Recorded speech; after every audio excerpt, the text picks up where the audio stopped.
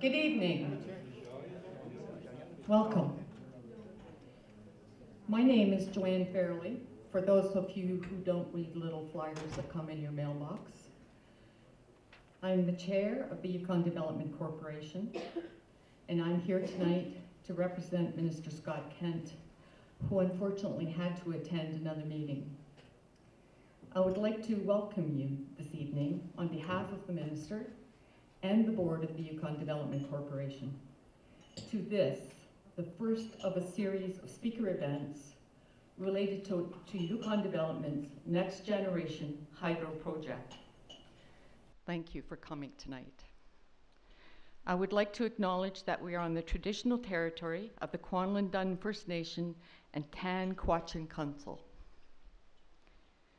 I would like to take a moment to introduce the Yukon Development Corporation board members that are in attendance this evening. John Weirda,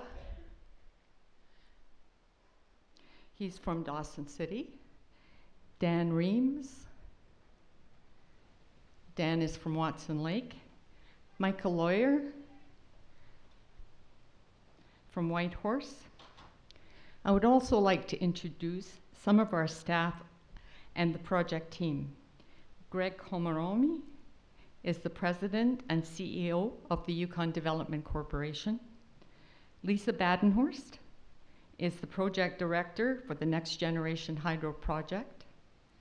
And the technical team lead is Peter Helland from Midgard Consulting. And the engagement team lead is Dariel Tallarico from Tipping Point Strategies. I'd like to take a moment to share a short video with you this evening as part of our welcoming remarks.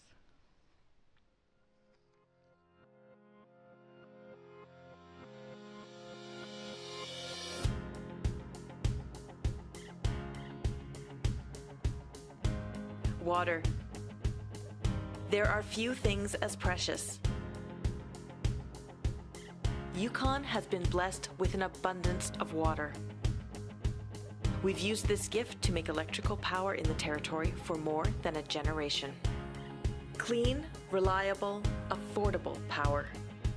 It's helped shape who we are as a territory and as Yukoners. It's inspired our independent spirit. Our geographic isolation has meant that we've had to rely on our own resourcefulness for electricity.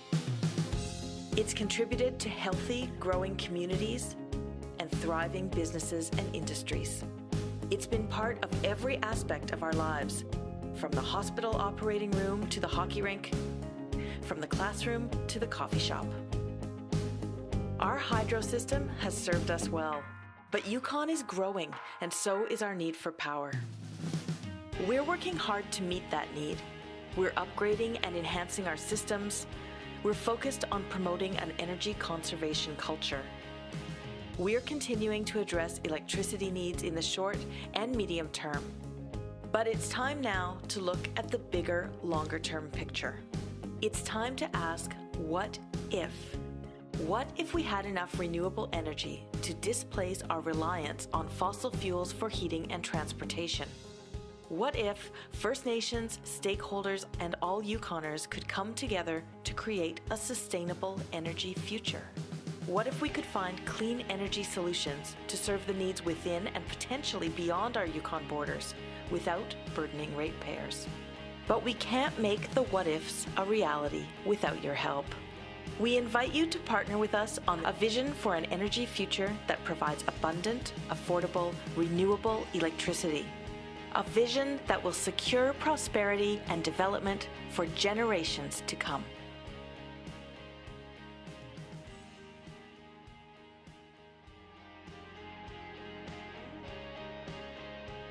In 2013, the Yukon government issued the Yukon Hydroelectric Power Planning Directive to Yukon Development Corporation. The goal of the directive is to plan one or more hydro projects for Yukon, together with supporting renewables and transmission to meet our needs 20 to 50 years from now. With this project, we have the opportunity to look at the long-term needs of the territory and create a vision for abundant, affordable, renewable electricity for Yukon. Tonight, we would like to share the results of our work to date and what we will be doing over the next year to achieve our goal, to recommend one or more possible hydro projects by the end of the year. This is just the first phase of multi-stage process. I would like now to turn the proceedings over to Darielle, who will explain the format for the rest of the evening. Thank you.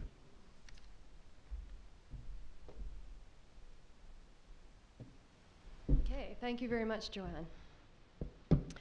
So tonight, well, just first of all, thank you for coming. It's great to see everybody here. Just to let you know that today we actually had a workshop, full-day workshop. We had 80 to 100 people out. So we've been discussing this all day, which has been great. You're getting a little snapshot of what we did today, although all the board members were there today, and there's other people that were there as well. So we have a bit of continuity from what happened. What we're going to try to do, there's a lot related to this topic. So as you know, it took us all day to get through it. It's going to be a bit hard for us to get through all of that with you tonight. So just one thing to know is that you can give us a call. You can give myself a call, or in a minute you're going to meet Lisa, who's the project manager for IDC. If you need to get more information, you can give us a call, and we can discuss it with you, or set up a meeting with a group if you have a group that wants to get a briefing on it. Also, just in general, Lisa will be going over the engagement process and the technical process a bit, but there's going to be lots of opportunity for input as we go along.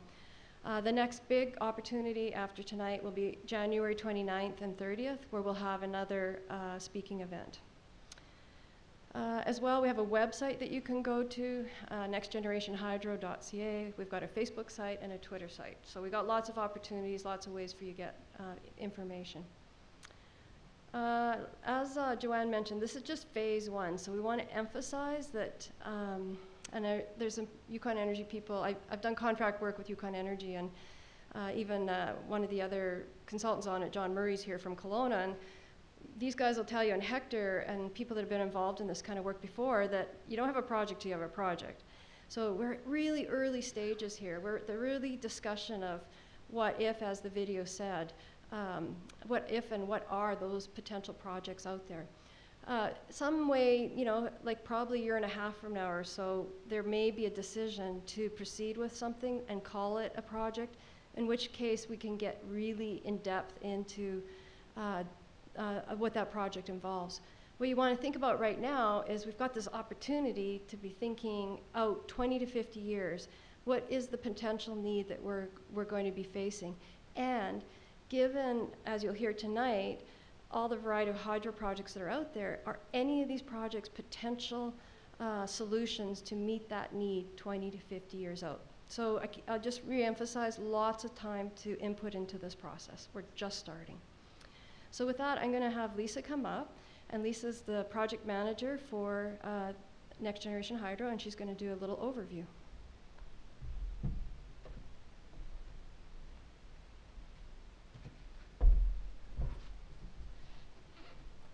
So hi everyone, my name is Lisa Badenhorst. I'm the project director for the Next Generation Hydro project.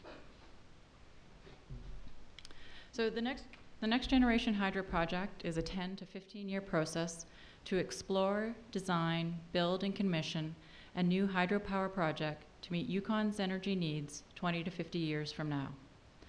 Phase one of the Next Generation Hydro project, where we are currently, is an 18-month initiative to review and assess potential hydro sites and explore how, with supporting renewables and transmission, they could meet Yukon's needs.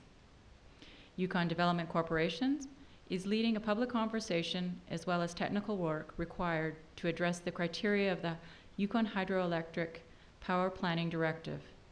This work will culminate in a business case for one or more hydro projects, along with supporting renewables and transmission infrastructure.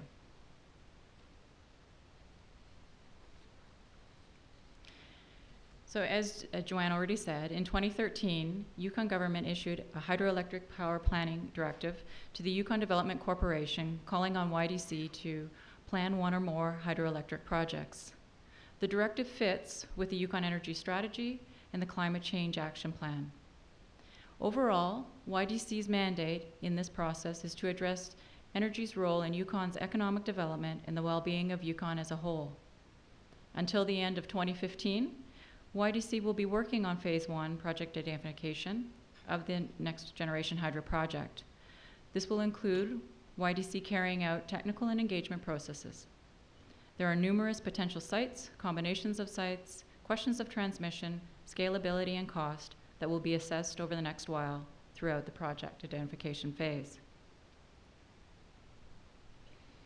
In 2013, Yukon government issued the Hydroelectric Power Planning Directive to plan one or more hydroelectric projects to ensure, together with supporting renewables and to the minimum extent feasible, non-renewable sources of electrical power, an adequate and affordable supply of reliable and sustainable electric power in Yukon.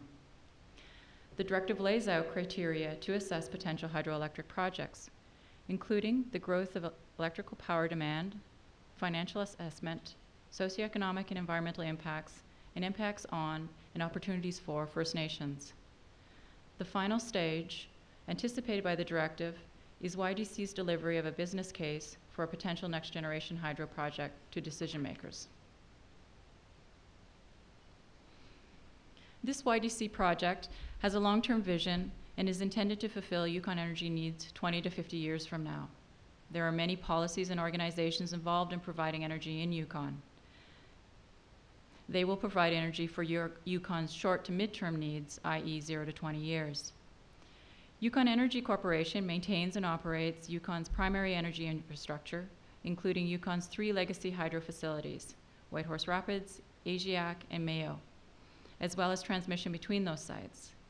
ATCO Electric Yukon purchases power from Yukon Energy and distributes it to Yukon electricity users. They also provide diesel-generated electricity to off-grid communities and operate a 1.3 megawatt Fish Lake hydro plant.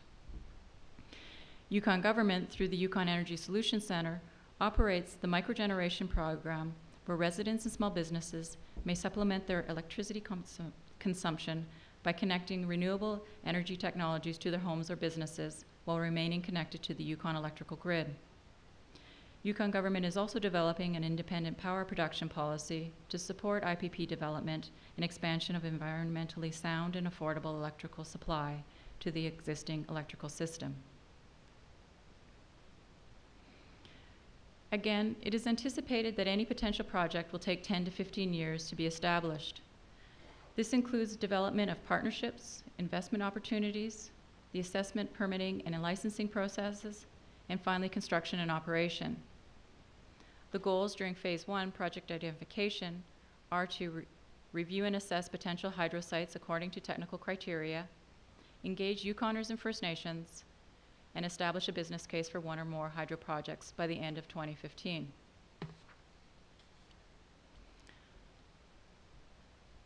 Phase 1 project identification is carried out by analyzing potential hydroelectric projects against the directive criteria, which are expected electrical demand growth based on Yukon's population growth, the development of Yukon, etc.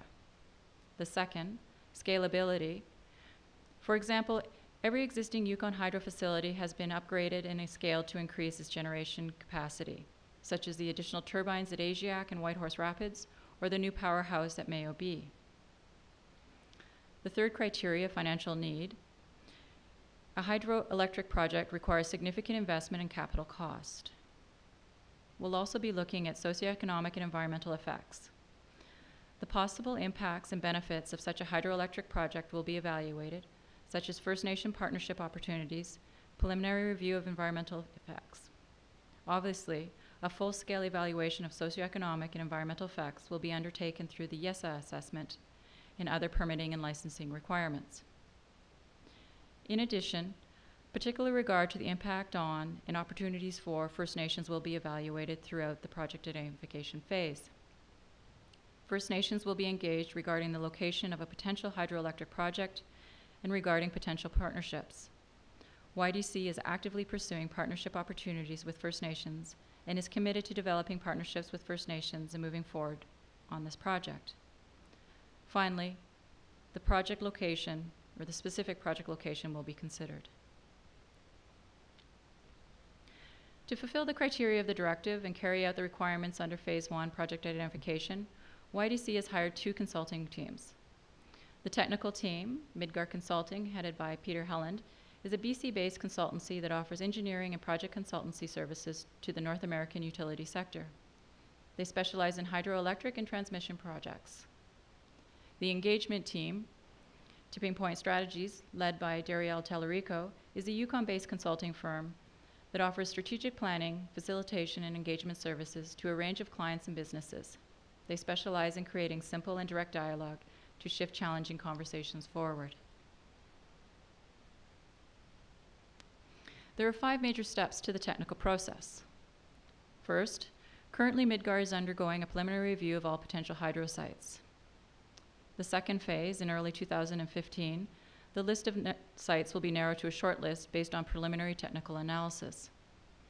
Then, the short list sites will be analyzed in greater depth against the directive's criteria: economic need, cost, socioeconomic and environmental effects, scalability, transmission, etc.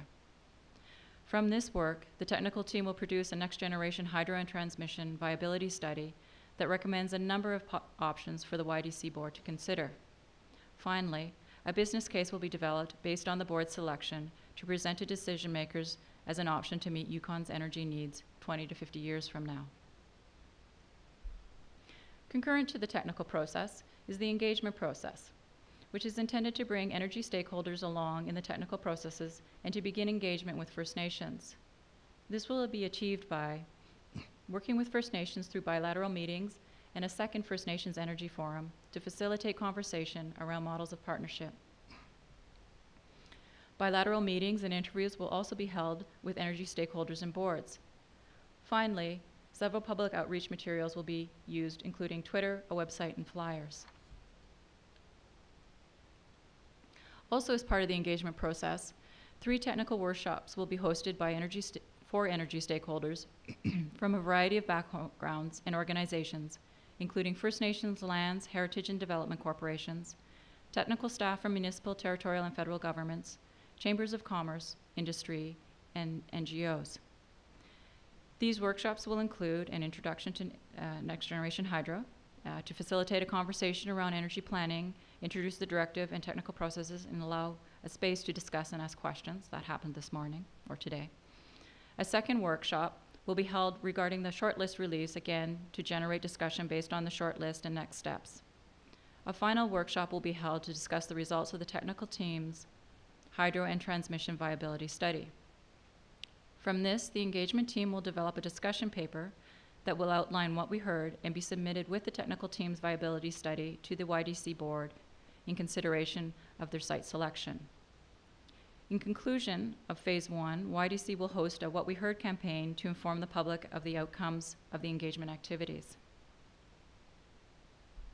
We look forward to working with Yukoners, First Nations, and stakeholders to develop a vision for the next phase of Yukon's hydro legacy that will power our territory for decades to come. Thank you. Thank you very much, Lisa, Dariel. My name is Peter Helland. I'm the CEO of Midgard Consulting. As was indicated earlier, Midgard is a BC-based company. However, we're not alone in this project. We are teamed with several other companies across Western Canada and in the Yukon. And I want to draw attention that when we talk about Midgard, we're really referring to Team Midgard, or the Midgard team. We're just sort of the principal and coordinating team, and we have several area experts who work alongside us.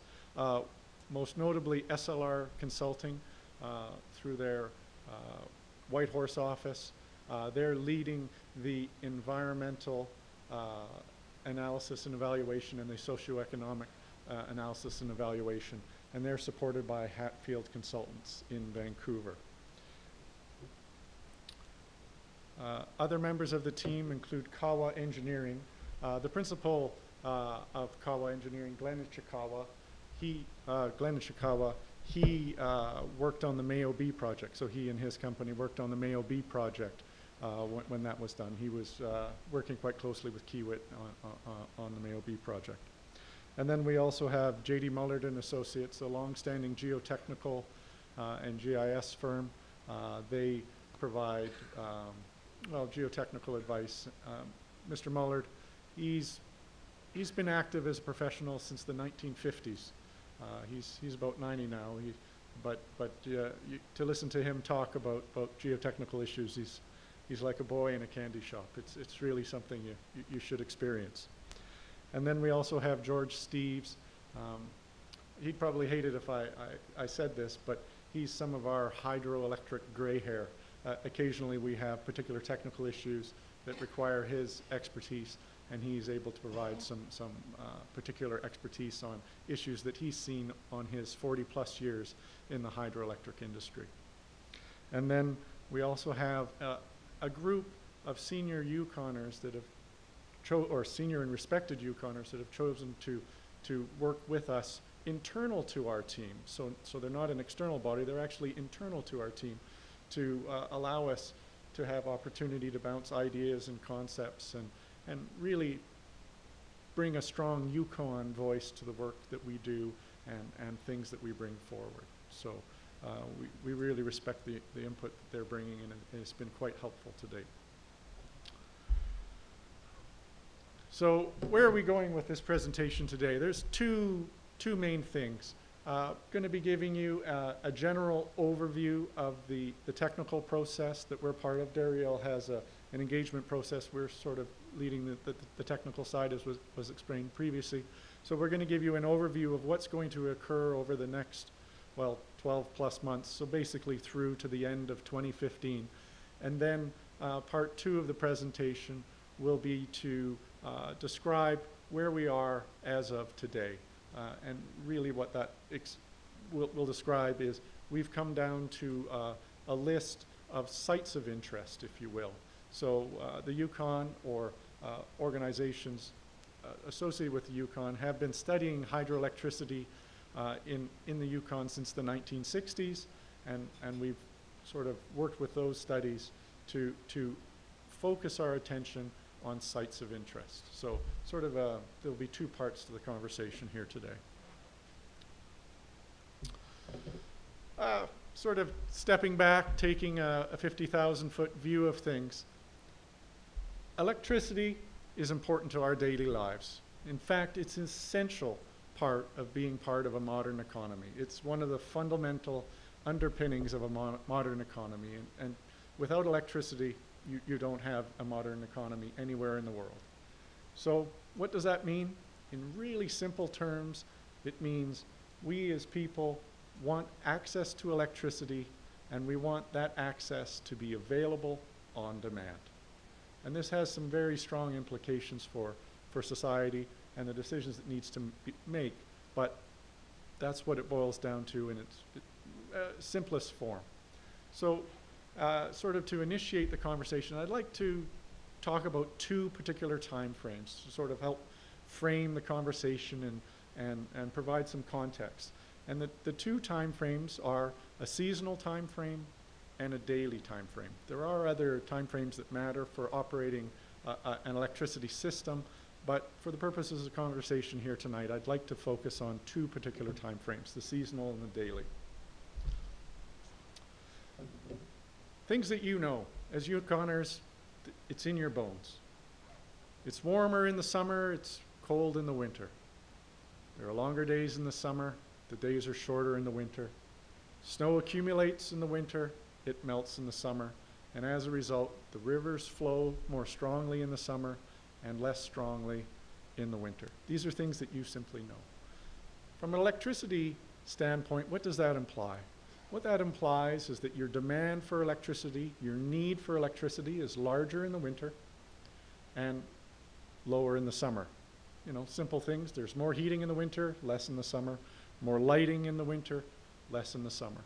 It also implies that your rivers, which is a source of fuel for hydroelectricity, they have the opposite behavior. They have abundant water in the summertime and less abundant water in the wintertime. So there's a mismatch between your water fuel supply and your natural demand for electricity. And that poses one of sort of the natural challenges of hydroelectric projects in the Yukon. But there's also more to the picture. From a daily standpoint, you go to sleep at night, you wake up during the day, you prepare food, breakfast, for example, dinner. You work during the day, you're at home at night, doing your chores, watching TV, turning on your lights, turning on your heating. And what that resolves itself into is a daily pattern to electricity consumption. So looking at the far left of the screen there, it's hours of the day, if you will, along the bottom. So in the far left, you're asleep. Your electricity consumption is low. You wake up around 8 o'clock, it looks like. This is from January 28, 2013, this data. You wake up, you make breakfast, you turn on the lights, you start heating your house. Your demand increases. You go to work, you spend your day at work, you return from work. Now you've turned on your lights, you've turned on your TV. Maybe you're like my family, doing laundry for yourself and the kids.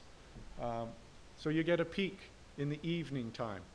And then you go back to sleep and your electricity demand diminishes. So there's some very natural patterns to electricity consumption that exist in the Yukon specifically, but more generally throughout North America and the world, quite frankly.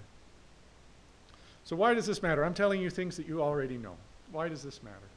It matters because this determines the need for electricity that is unique to the Yukon. These patterns are your patterns. They're your need for electricity.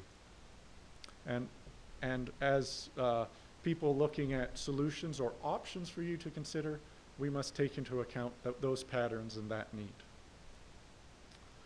So what does that imply? What that implies is that the Yukon's facing a difficult decision coming up. Some of the key challenges and reason that there's a difficult decision coming up is that the Yukon is an islanded grid. That means that you don't have a transmission connection to any of your neighboring jurisdictions, be it Alaska or British Columbia. You must produce for yourselves all the electricity that you consume. And more than that, you must produce that electricity at exactly the time you need it. So on a seasonal basis, you need to generate more electricity in the winter and less in the summer. And on a daily basis, less at night and more at breakfast and then more again at dinner and in the evening. This is your pattern. This is what you need to do. And you need to make decisions about how to accomplish that. And these are not easy decisions, and our role is to help to inform the Yukon and inform a conversation about that. And like we discussed, the winter peaking demand, all this must be balanced, however. It's not need without balance. There are stakeholders, citizens, First Nations, and you must balance your need for electricity with some of the constraints that you face, be they social, economic, technical, or environmental. So it's not a simple cut and dried conversation. So you have your natural patterns that are normal and entirely understandable, but this also must be balanced against the constraints that you face as an islanded grid where you're not able to trade with your neighbors.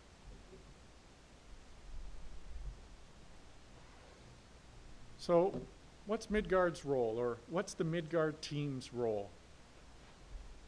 What we've been asked to do is to help inform a conversation and take a first step on a conversation, as Dariel had indicated. There's a long process ahead, but we're looking to take some of the first steps.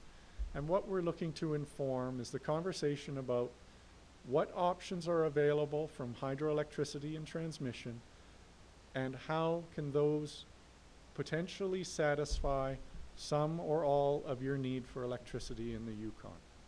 And we will be looking at not only the economic and the technical, but also the social, the socioeconomic, and the environmental. So we sort of colloquially within the team are calling it the four-legged stool.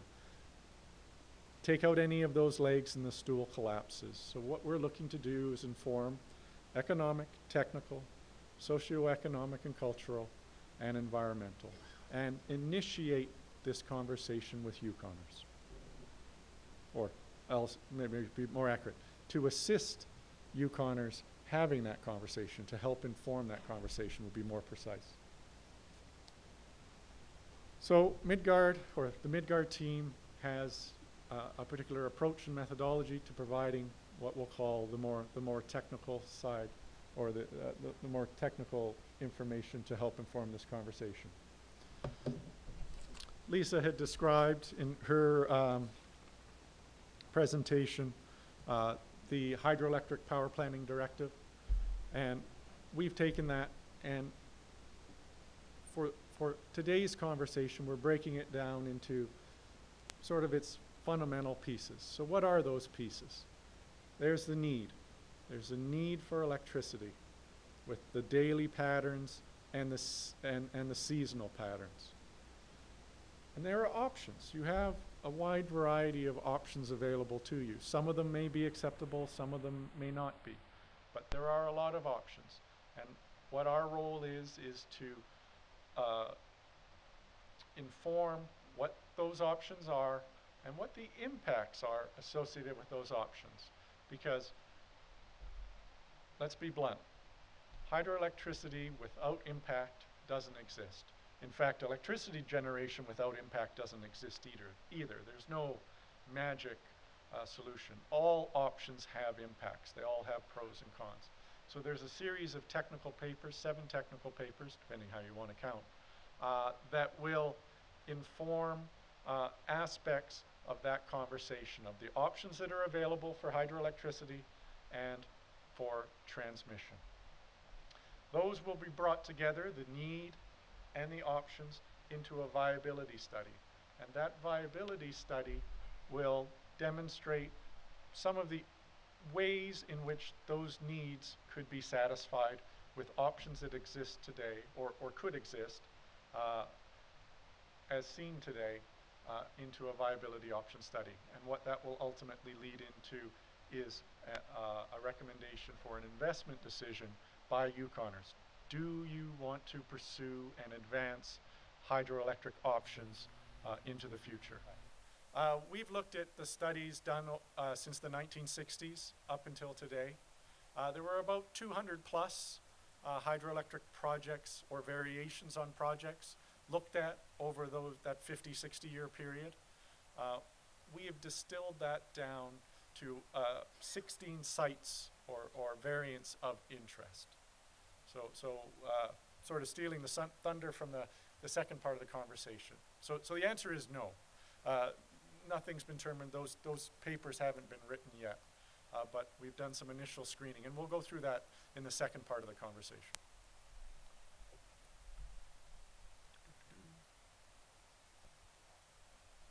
So looking at deliverables, I'm a project manager by nature. I know Lisa is as well. We'll always talk about deliverables. So need, there'll be an economic growth and demand forecast paper.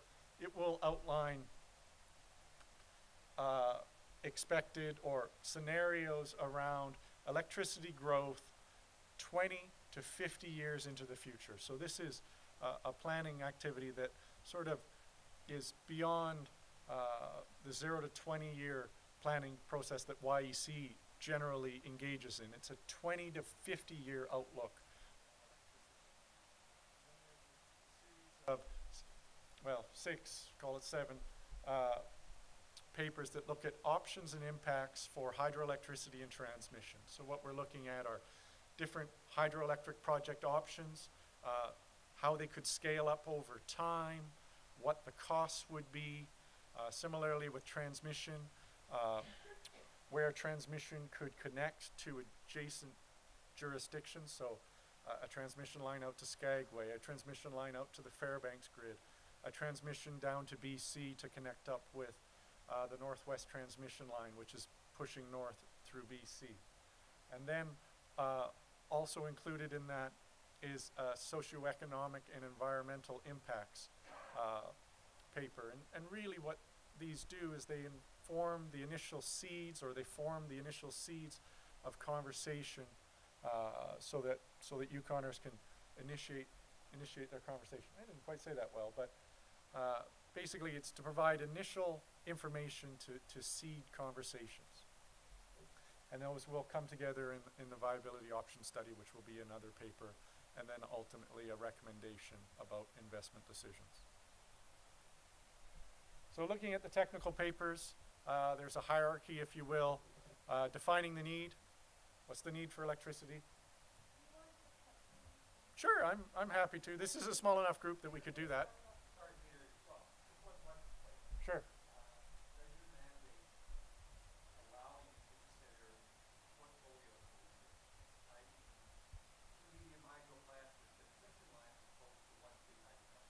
Excellent question. Correct. Entirely correct. The answer is yes.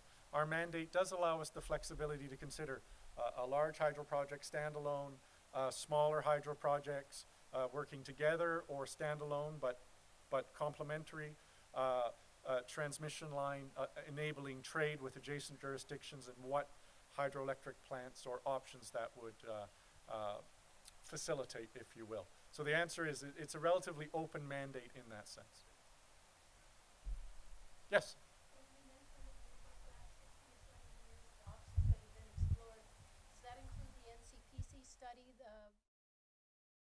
Yes. Well, yes, there were NCPC studies that we looked at. I'm not sure specifically the one you're referring to, but yes, we looked at NCPC studies, and some of them were, yeah, back that far. So the answer is, I suspect, yes. Yeah, every site that we found documentation for that we could find. There were a couple reports that I think may have burned or something, but in the deep dark past. But yes. So when we look at options, we're looking at both hydroelectric options and transmission options. So getting from 200 plus sites down to a short list ultimately of ones that we're going to focus on, and then options around scaling those sites, because similar to your Whitehorse facility or your Asiac facility, over time you've expanded those facilities to match your growing need. You know, there was first 1 turbine at Whitehorse, and then 2, and then 3. You've expanded that plant to meet and match your needs. So we're looking at that as well. And then on transmission, as I indicated previously, your connections to adjacent jurisdictions, and in this case, we're talking about Alaska and British Columbia. And then we look at the impacts, some of the risks, costs. What are the costs? What are the socioeconomic impacts? What are the environmental impacts? Informing the starts of those conversations. And then also, if you do connect to an adjacent jurisdiction, what are the opportunities for trade? What is the potential of value associated with trade with your neighbors? And what does that unlock for potential in the Yukon? It's a complicated question, and there are quite a few moving pieces. Forecasting the need for electricity. We're looking at different economic forecasts and scenarios. And we're looking once again at the 20 to 50 year time horizon. So the way I like to think of it is, if I was in the 1960s, what would I think about 2014? Wow, that, quite frankly, is kind of fun. You get to really think about what the future might be. And what you end up with is a series of scenarios that distill themselves down to sort of high cases, expected cases, and low cases. So there'll be different things that would inform those higher cases or lower cases and expected cases. But that's what we're looking ultimately to get to, is sort of a band of what's reasonable to expect the future could look like. What's the band in which we're operating? And if you want to boil it down to its 3 simplest steps, it's what is the demand, and what are the existing resources that would be there if we did nothing. So, and what's the difference? What's the shortfall? So when we look at demand, we look at three areas of demand: residential and commercial and industrial. And we tend to lump residential and commercial together mainly because population is the primary driver of those. So as population grows, demand grows. Also, so does the need for pharmacies or doctor's offices, and those would be considered commercial, for example, or your automotive, supply store or garage. And then industrial, as has been the history of the Yukon, and we expect will continue to be the history of the Yukon, or the future of the Yukon for some time. One of the major drivers of industry is mining. It has been for a century, longer, I guess. Yeah, longer. And it's reasonable to expect that that will be one of the major drivers. Not the only driver, but one of the major drivers of demand. And then electricity supply. We're looking at your current set of resources that you have, both hydroelectric and diesel, and subtracting retirements over time. So as assets age, they retire at the end of their life. And if you take the difference between demand and supply, what you end up with is a need, or a gap, if you will. So a need for electricity that you look to then fill. So options and impacts. You'll see this slide a few times. We're looking at the orange bubbles now. The first bubble or deliverables is site screening inventory part 1 and 2. And as indicated previously, we're looking at previously studied and known sites and trying to distill them down into what it will ultimately be a short list of preferred potential sites. Part 1 of that study is now complete. And are we handing out the study? Okay, there's copies of the study over there, and a PDF of the study will be released on the project website shortly. Part 2 is planned to complete in January 2015. And the objective here is basically to get to over the last 50 to 60 years, a lot of sites have been studied. Let's take that list of sites, look at what sites are known, and bring it down to, or winnow the list down to a set of short list sites that we're going to give quite a bit more care and attention to, more detail for. Once we have that short list, then what we will look at is how would those sites be built out over time to match need. There's no need to build, or not necessarily a need to build a site to its maximum capacity at the start. You build it with the optionality to expand and different expansion paths. Well, what would that scalability look like? And then jurisdictional transmission analysis. Okay, what do these connections to your neighbors actually look like? Where would they run? What would they cost? What are the parameters? How much energy could you move through these connections with your neighbors? Benefits and impacts. Once again, the bottom line here now. One of the things we were also tasked with was, beyond just getting a sense of what are the costs of, for example, building hydro sites and developing hydro sites, how would those costs progress over time? So how would your commitment escalate through time? So we're at the very early stages here. The expenditures you're doing now are investigative in nature. They're narrowing the number of sites. But as you narrow your list, you'll start spending money doing increasing levels of study with higher degrees of precision and more time spent getting accurate information. So as a project, the slide's a bit awkward because you didn't see the full morning presentation, but as a project advances over the next 10 to 15 years, you gather more information about it, you get more feedback from people such as yourselves, you alter the projects, and you learn more about what you're building, what the impacts are, and you build your library or portfolio of knowledge with time. So it's basically what are the development costs and stages to progress forward. Yes. Oh, where are we? That's a really good question. We're here. We're actually not even at the stage where we have specific projects. We're before that. We're trying to get to a decision to focus our attention on specific projects. So we're actually off the left a ways. Excellent question, though.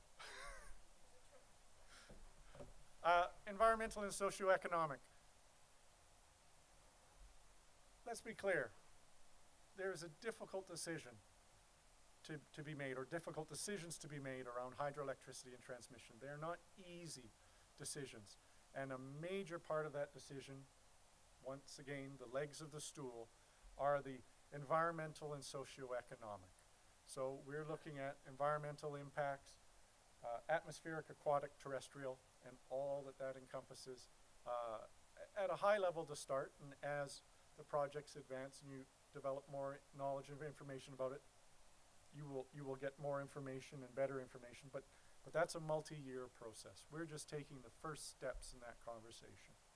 Similarly, on the socioeconomic side, looking at land and resource use, heritage and cultural resources, economic resources, community structure, and dynamics. And once again, really what I want to emphasize is we're looking to take the first step in a multi-year conversation. And I get it, we're saying that a lot, but it's an important point to make. Transmission market assessment. We can boil this down to what is the value of trade with your neighbors?